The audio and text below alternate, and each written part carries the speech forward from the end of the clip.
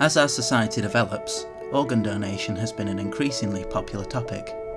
However, talking about life and death can still be overwhelming sometimes. How do we start the conversation about organ donation with children without scaring them? Build-A-Bear Workshop has teamed up with the NHS Organ Donation Organisation to find out a very unique solution. We aim to educate children by reusing the hearts and eyes from old teddy bears. They live again to hug twice. As much love as they were given, old worn bears usually end up collecting dust in a corner.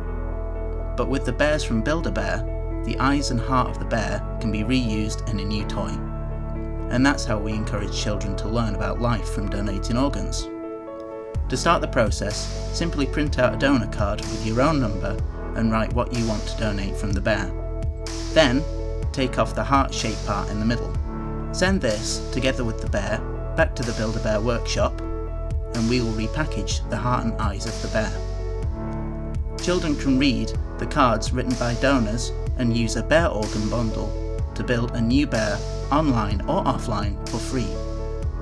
In addition, they also get a bear rebirth certificate with details specifically showing the bear has had an organ transplant. Finally, a thank you card will be written by the child and then delivered to the bear donor by Build-A-Bear. Once it's inserted back into the original donor card, this bear organ donation is complete. People can share their donor card on social media with #HugTwice to get more people to join the campaign. A collection of thank you notes will be posted online, written by the children who want to share their thanks to others to help more bears.